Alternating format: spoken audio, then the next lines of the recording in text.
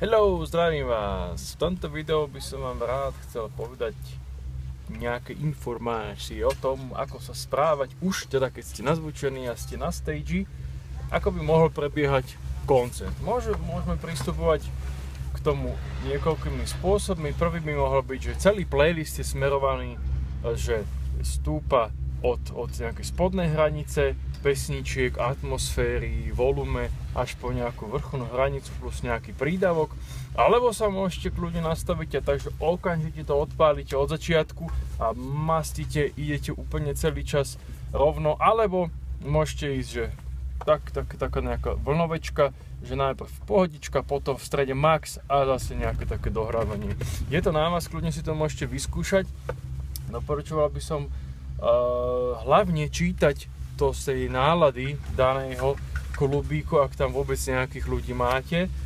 Skúste s nimi čo najviac byť interaktívnom spojení, to znamená, že skúste sa na nich pozerať a čítať na ich tvárach, či ich to vôbec zaujíma. Prípadne, ak ste smelší, môžete sa spýtať, čo by chceli, či by chceli pomášuť nejakú pesničku, alebo rýchlejšie, alebo možno, že ak vás poznajú aj nejaký titul, ak by chceli.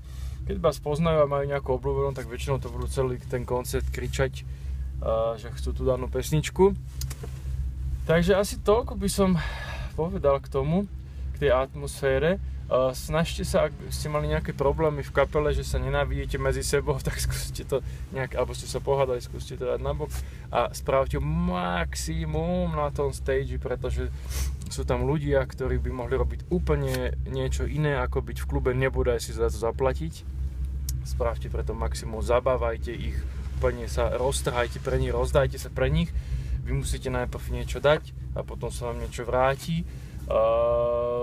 Čiže asi toľko to. Potom oblečenie, určite prosím vás, buďte nejak zladení, majte nejaké vlastné niečo, nejaké šialenosti na sebe, proste aby si vás tí ľudia zapamätali, aby ste boli niečím výnimoční pre tých divákov.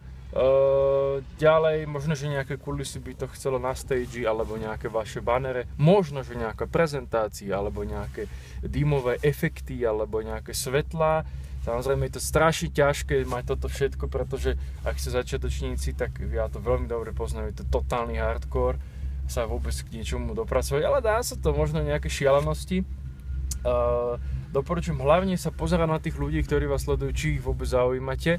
Napríklad boli sme na koncerte Red Hot Chili Peppers a bol tam nejaký DJ, bolo to úplne otrasné, ten DJ tam mal pol hodinu, absolútne to nikoho nezaujímalo. Tak zahral niečo od Queenu, nejakú prerábku v diskotékovej verzii, tak ako tak sa možno ten štádion začal hýbať. Čiže možno aj to, ak vás tí ľudia nepoznajú, je to veľmi zložité ich zaujať niečím. A tak skúste nejakú prehľad za tú pesničku dať. Normálne sa vydrbte na playlist, poďme si dať nejakú vlastnú. Poznáte napríklad, neviem, niečo od Led Zeppelin alebo nejakú proste bombu, ako máte na Twitch, no skúste si ju dať a hotovo, akože ak sa nechytajú, tak skúste ísť napríklad touto cestou, skrátka spravte pre to maximum. Určite by som tých ľudí nejak netrápil 50 pesničkovými playlistami, dajte radšej menej a bombových pesničiek.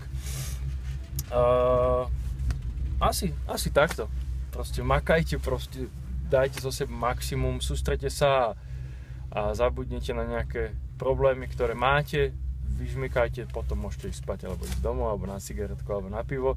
Zabavte tých ľudí. Dúfam, že som moc nekecal. Čaugos.